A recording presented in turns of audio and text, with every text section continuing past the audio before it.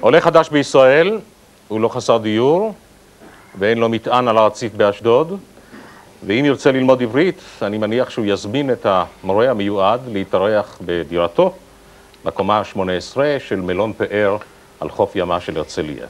הוא בעליו של המלון הזה, זהו מלון מגדל דניאל, ואורחנו הוא ליאון תמן. שלום לך, מר תמן. שלום, שלום, שלום ברכה. אתה עולה חדש וקיבלת אזרחות ישראלית. Certainly. עכשיו, עולה חדש איננו מקיים מסיבת עיתונאים לרגל התאזרחותו. אתה עשית את זה.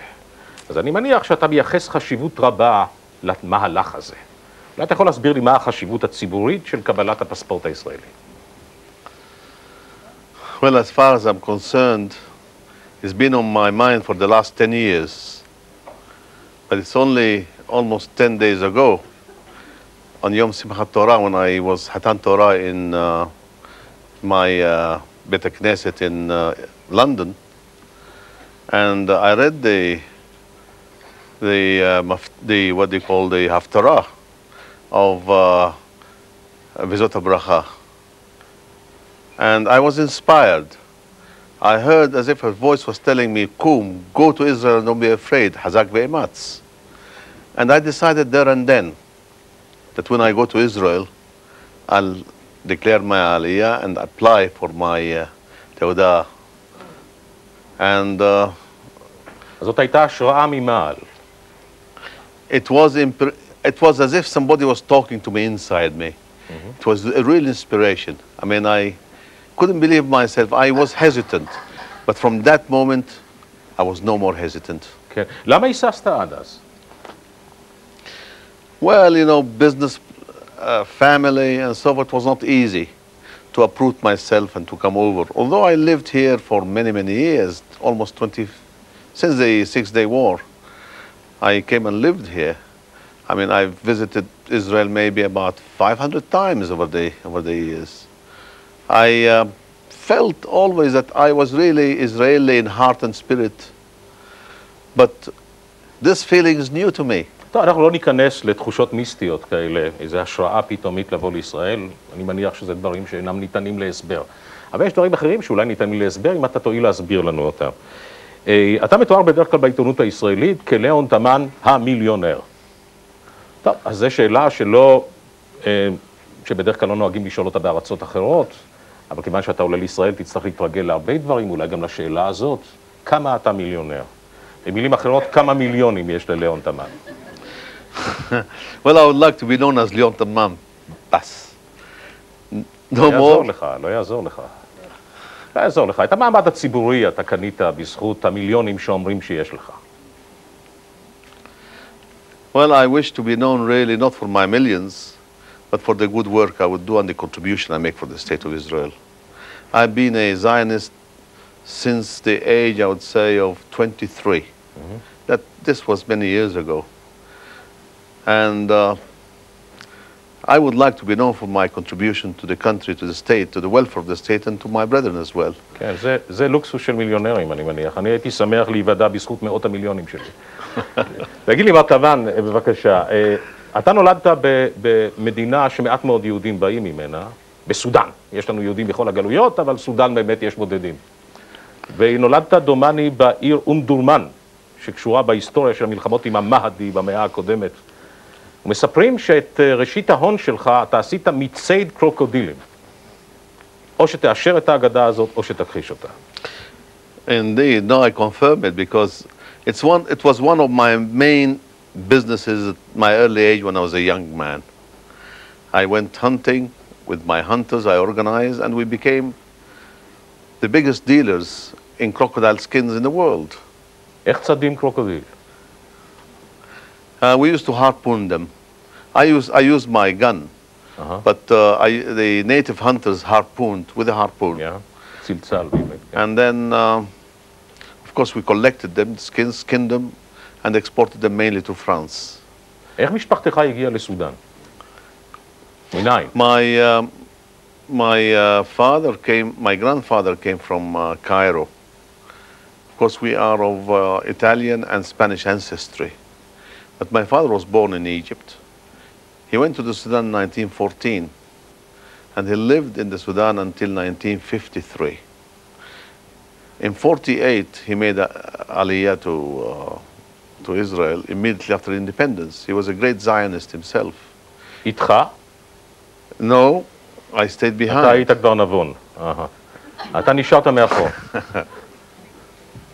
No, this was not the case. You see, I was a married man and I could not take the plunge right away.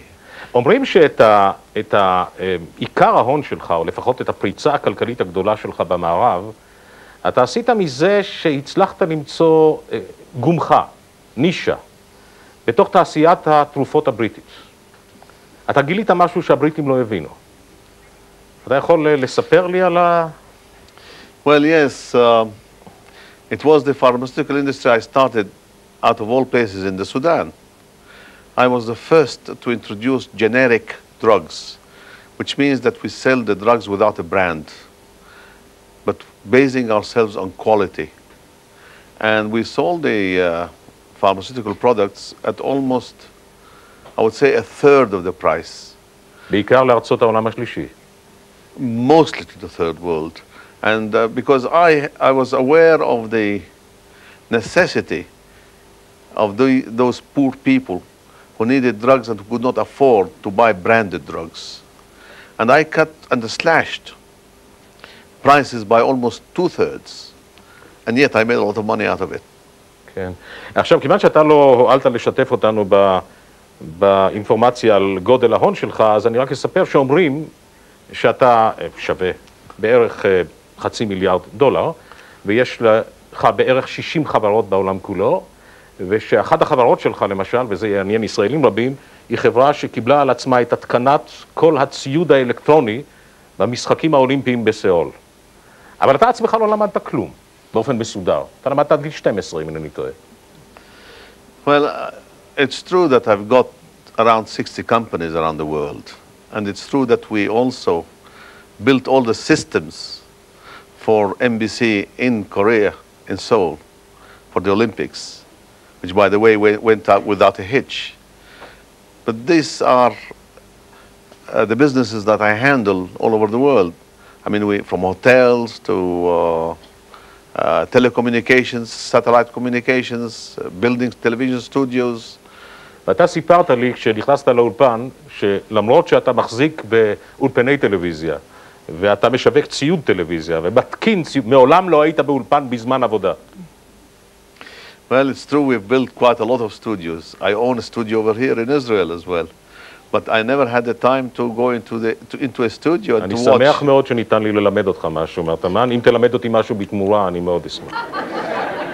יש לי גם רעיון ביחס לעניינים מסוימים שהייתי רוצה שתלמד אותי.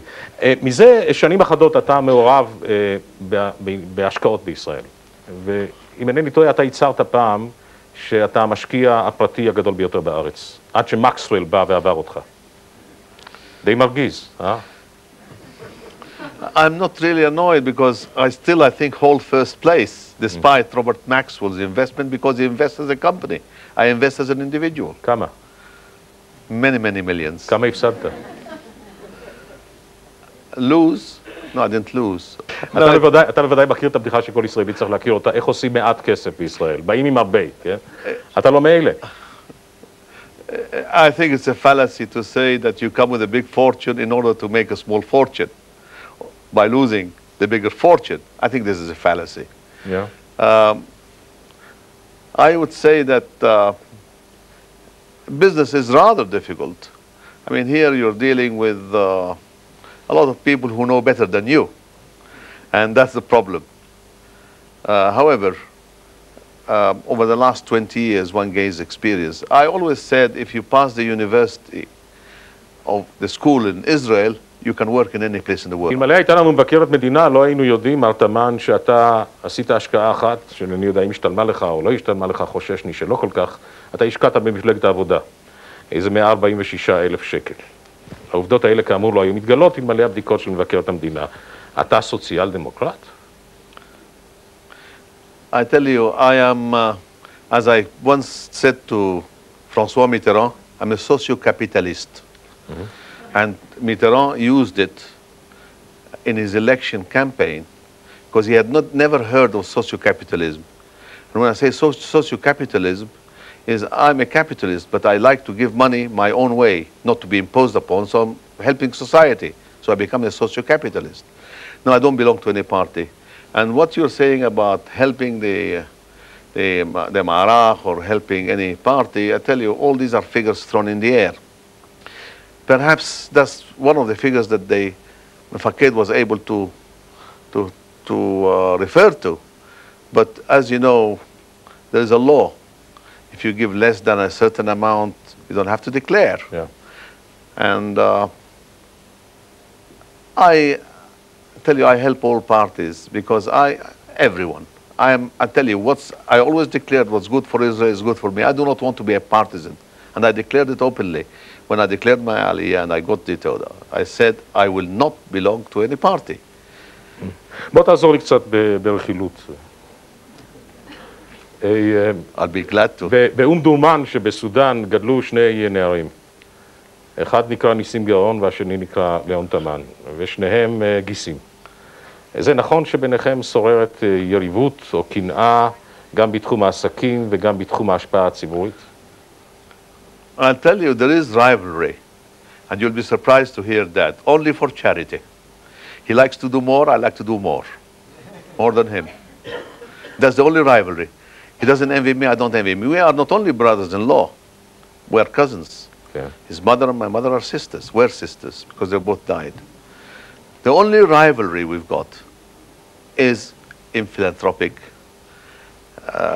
projects. אני מאחל לשניכם שלעולם לא תצליחו להשיג זה את זה, ולנחול, לגרום לזולת מפלה מוחצת. מר תמן, אני מודה לך מאוד שהיית איתנו כאן הערב באולפן, ואני מאחל לאזרח הישראלי החדש, ליאון תמן, קליטה קלה. אני מניח שהתקוות שלי יתגשמו. גם אני, I'm also delighted.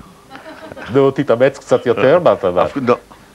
No, I'll tell you what, גם אני מרוצה מאוד, גם אני מבסוט מאוד להיות. גם אני מאוד מבסוט.